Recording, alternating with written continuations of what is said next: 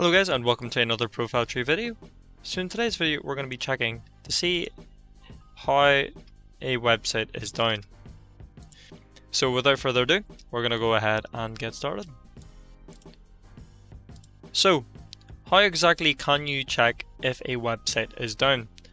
There's a few different steps in doing so, especially if you are experiencing accessibility issues. Now, it's recommended that you actually check it with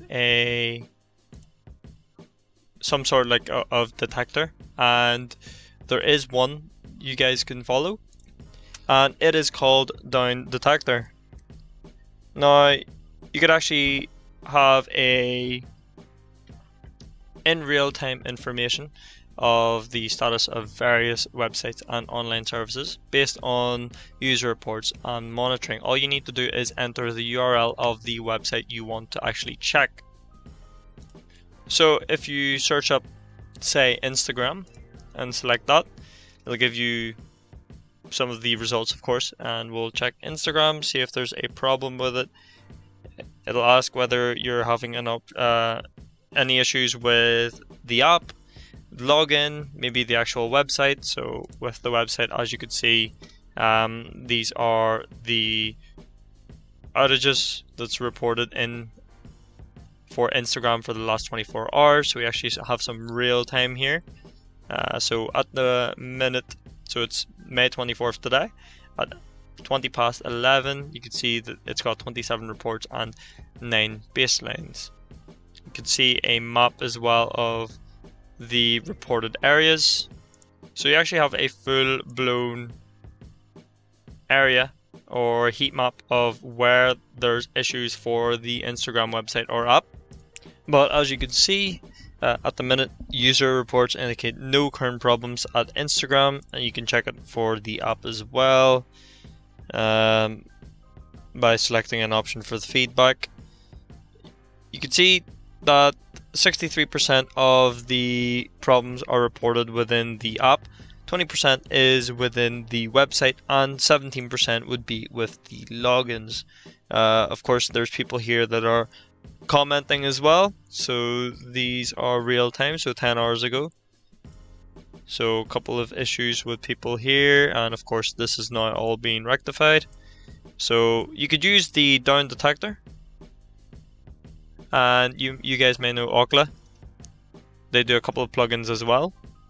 Another great URL to use for checking if a website is down right now is it down right now?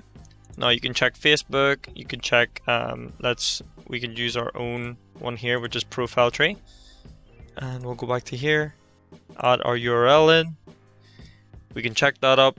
We'll get a detailed response as well, so it'll specify the website name, you've got URL checked, response time, which is 11.05 ms, last down more than a week ago, so everything is all good with this website. Now if you were checking for another site, so we'll just return, say we were doing Instagram again. So search for Instagram. We'll just check that URL.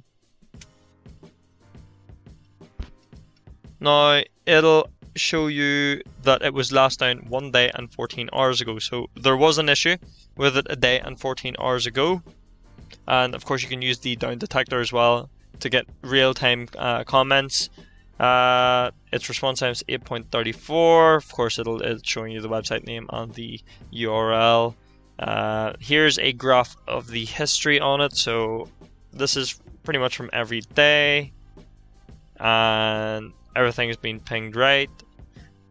So you've got a detailed version of your date, the time, the ping time as well, and also gives you some troubleshooting instructions if you can't access Instagram. So it could be browser related problems, which is forcing a full refresh, so that's Control F5. So that's another step as well that you can do.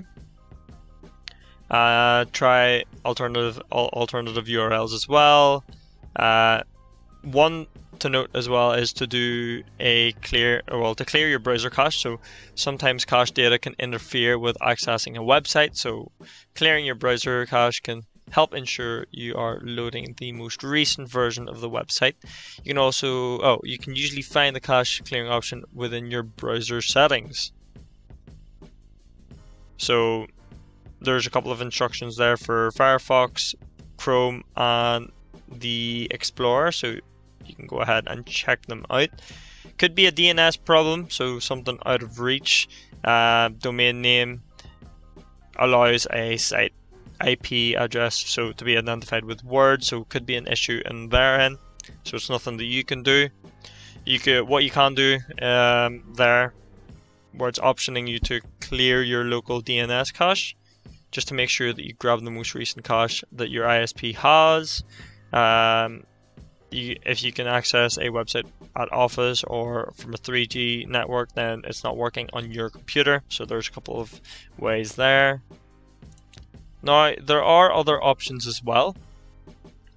So you can ping the website. So if you open up your command prompt Windows or use a terminal on the Mac or Linux, type ping and then the website URL without the brackets. So just to give you a live version of what I mean by pinging a website. So this is using the Windows command line and MS-DOS. Anyway, let's just use one as an example. So if we type in ping, let's just say Instagram.com.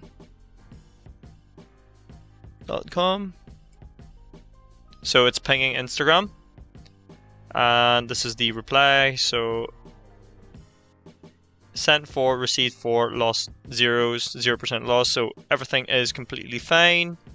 It averages at 27 ms. So loading time and everything is grand with the Instagram website. So just to further explain the 0% loss, so with the statistics that you guys can see, 4 packets were sent and 4 were received. That it just indicates that the computer has no issues communicating across the network. If you had errors during the ping, it would look similar to maybe, see if I can give you an example. So I've tried to do a couple of pings there, but none is showing me anything. But if we take, for example, the Nike website, so if I sent 4 and lost 4, all of the replies here would be request timed out. So that would mean it would be it could be a bad response. So like the following here, so that's an unknown address, doesn't exist, so it can't even start the ping. The example that I was on about with the sent for and lost for, where you get a request timed out, that basically just means that nothing has been received from the server. So of course if that happens, then try different devices and try different networks, and of course if you're still unsure if a website is down, then do that. Access a computer, a smartphone, different networks like different Wi-Fi, mobile data, just to rule out any localized connection issues. But folks, that pretty much reaches the end of the video. So if you follow those steps, you can determine if a website is down or experiencing accessibility problems. Now keep in mind that website downtime can occur for various reasons, including server issues. They could be doing maintenance, so you'll get 404 pages, or even network problems, and it may be temporary or just a specific certain to the regions. Now if you guys enjoyed the video, please do leave us a comment on the comment section below. But other than that, I'll see you guys for the next video. Thank you very much for watching.